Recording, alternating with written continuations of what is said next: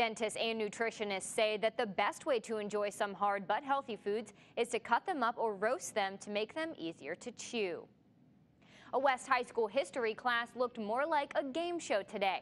A member of the Jeopardy Clue crew hosted a couple rounds for the class. Students answered questions on topics from Harry Potter to the American Revolution. Even though portable buildings still take up most of the West High School, the school's principal says besides the surroundings, not much is different, and it's comforting to know that people still care about a rebuilding town.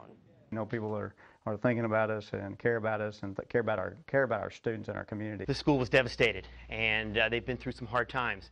And if we can come in and at least for an hour make kids smile, make them excited about learning, it's well worth it. While Jeopardy is played in thousands of schools across the country, the Jeopardy Clue crew only personally visits around 25 schools a year. Still to come tonight, how the New Jersey shoreline looks today, 1 year after Superstorm Sandy tore up the coast.